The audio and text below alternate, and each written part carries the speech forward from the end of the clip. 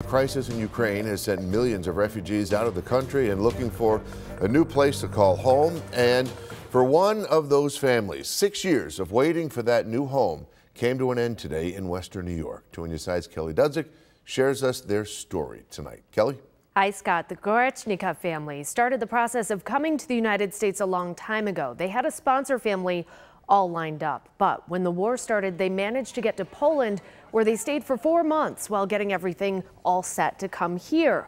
Along with mom and dad, there are 6 adopted children, 2 foster children, and 4 biological children. The sponsors met the family from Ukraine through the adoption community. 6 of the children are here with them. The others are still in Ukraine. One's in the military. Another is in Odessa with her husband, where they're helping refugees through their ministry. So it was very hard for the family members who are here now to leave the others behind, but they have big plans for what's next.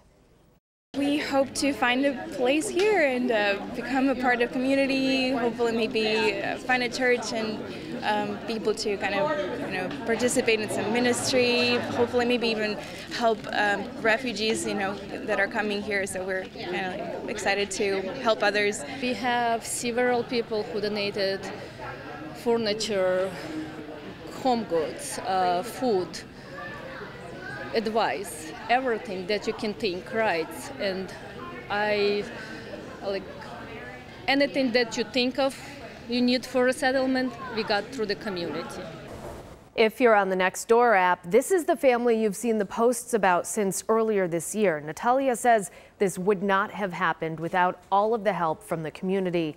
And new tonight at 6, join us for a story we've been working on about 2 families that came to Western New York as refugee families years ago.